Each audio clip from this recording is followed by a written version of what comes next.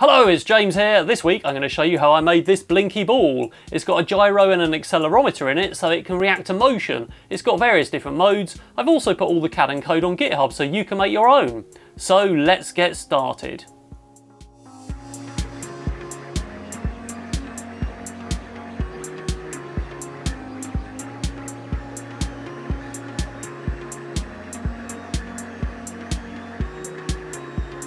So I've made my ball structure, which is just these sticks, which you can have LEDs all over them, stuck into the caps at the top and bottom. And these are just a push fit at the moment, which means I can take them in and out really easily so we can get to the electronics, which of course has to be in the middle, and we can work on that and wire it all up. So I just need to cover all my sticks with LEDs and get those wired. And I've got this big strip here of APA 102s, which are dot star LEDs. So as you can see, there are 4 contacts on these LED strips. So unlike NeoPixels that just have grounds and 5 volts and the data, these have a clock and a data. And that means they don't use interrupts on the Arduino, so we can use other devices that do use interrupts like servos at the same time without the interrupt conflict causing any issues. So we need to daisy chain all of these strips so the ins go to the outs, and then we'll get one long strip of LEDs. And to help with that, I've made this stick, which has got a slot in it and a hole all the way through, and that neatly fits in the middle there so that we can run the wires down because we need to go from top to bottom on each one. We can also use that stick to mount the electronics on.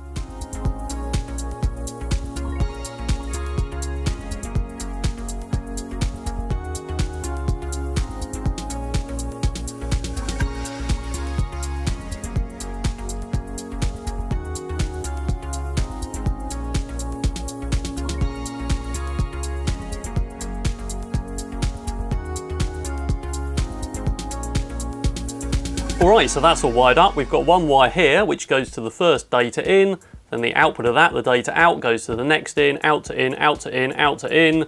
So if we go all the way round, we should find there's one with no out that doesn't go anywhere, and that's the one we can pop out so that we can get inside to put the electronics in. And the rest of the electronics look like this. So yes, it's an Arduino Mega 2650 because it's got lots of interfaces on, which means we can interface to lots of other things in the future. So I've got a power switch mounted on the 3D printed board there, 2 mode switches, which are just momentary press switches, and we're going to power that from a 5-volt regulator. It's one of those turning G battery eliminator circuits.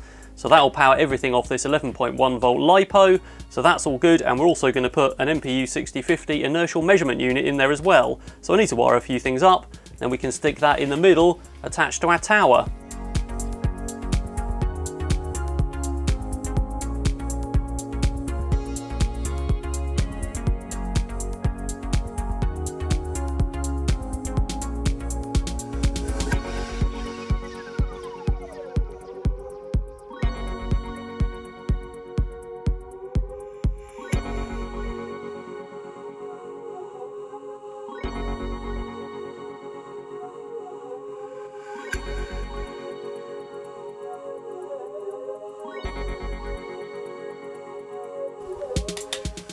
I've also fitted my inertial measurement unit, which is connected to the I2C pins, it's connected to 5 volts, and it's also connected to pin 2, which is an interrupt pin.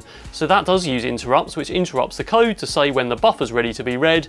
So it's quite lucky that we're not using interrupts on the LED strips. I've just put some test code on that tests the LED strips, so if we power that on now, then we should see all of those strips going through RGB and illuminating and going all the way around. So that seems to be working, which means all the wiring is in place. So now there's quite a lot of things we can do with that code. The first thing I'm going to do in the code setup though is calibrate the inertial measurement unit with a calibration routine, so let's have a look at that. In order to make the IMU work, we need Jeff Roberg's I2C devlib, so have a look on GitHub for that. I'll put the link in the description.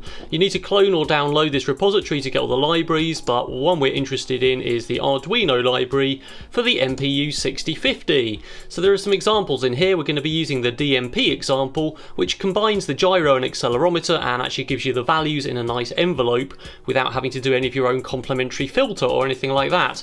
First of all though, we need to run the IMU0 sketch, which is a calibration sketch which gives you some values for each axis to put back into your own sketch so that the zeros are all calibrated and everything's nice and lovely. So I've put my IMU level, as you can see there, and you leave it on for a few minutes to warm up, and then you run the calibration sketch, and that puts some values out like this. You put those out to the serial terminal, and eventually it'll say it's finished and give you some final values. So this is the output of my calibration, which I've just copied and pasted into Notepad there to sort out the formatting, and you can see you've got 6 axes and each one's got some values. So I've never really worked out which values you're supposed to use, but I'm using the first ones for each of the axes there, and I've just put those into my sketch. So there's a section here for gyro offsets and accelerometer offsets, and that seems to work pretty well. So now if we open a serial monitor, we should see that we've got some values there, and they should, after it's settled, all go down to 0, provided my table's level where I calibrated it.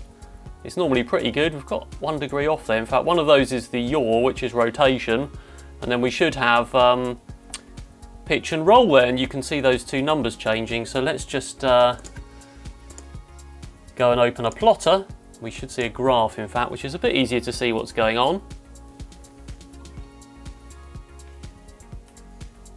So the yaw is offset, of course, and that's 0 when you reset it, but then it flips around from 0 all the way through to 180 and minus 180, and the other 2 of course are the pitch and roll there. So that seems to work pretty well, at least good enough for our purposes for controlling the lights. So now I want to sort out the buttons I fitted so they select mode. So I've got this little bit of code here which does the mode handling. Obviously it reads the digital buttons, and then essentially what happens is when you press 1 it makes the mode +1, and when you press the other one it makes it -1, so we can scroll up and down. There's an added bit of code here which is the debounce, which basically sets a flag, and it doesn't allow the mode to change until you let go of the button and press it again. Then it sets the flag back to 0, otherwise those button presses get ignored.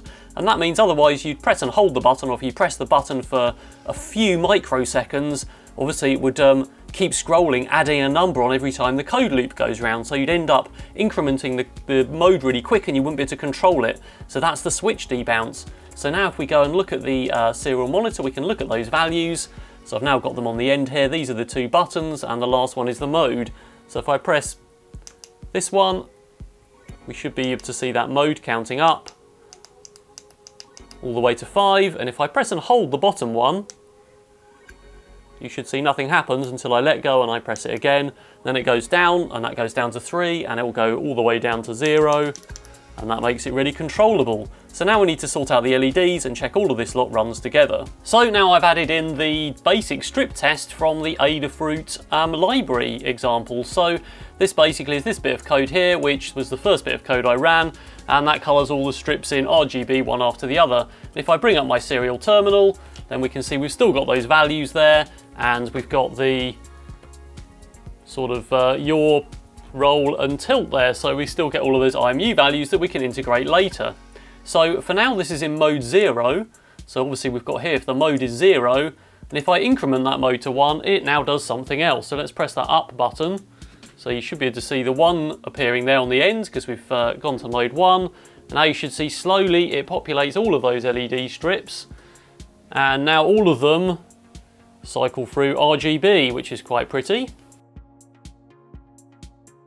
And the way I've done that is to say if the mode is 1, then I've basically created a function for each strip. I'd rather have had one function and just piped in the start and end values for each of the strips. Obviously the first one is 0 to 13, next one is 13 to 26 and so on, but that didn't work for some reason. So for now there's 8 functions down at the bottom here, which basically run that exact same code with different start and end positions. And that's all it's doing, is going through those one at a time.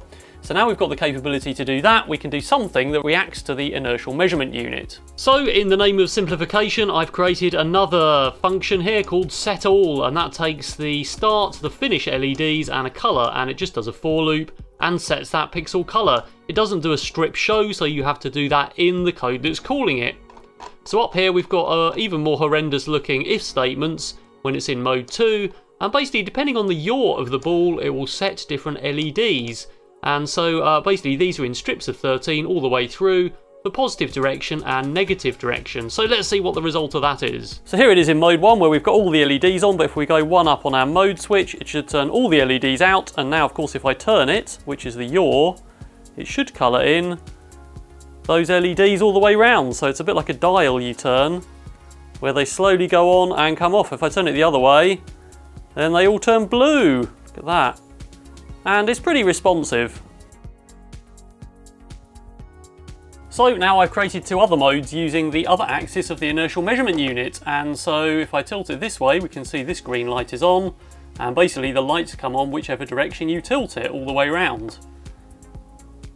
I've also done something better than that in the next mode, which is this, which is like trying to keep water in a vase. So you should see this level all the way around, but if I tilt it, you should see these illuminate, and the back ones should go out all the way around, so it's a bit like a water level.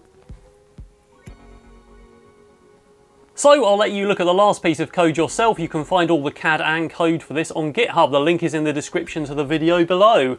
And don't forget that all of my major projects are funded through Patreon, so have a look at patreon.com/XRobots and you can get access to some exclusive rewards, including a live stream with me and all my videos early. Alright, that's all for now.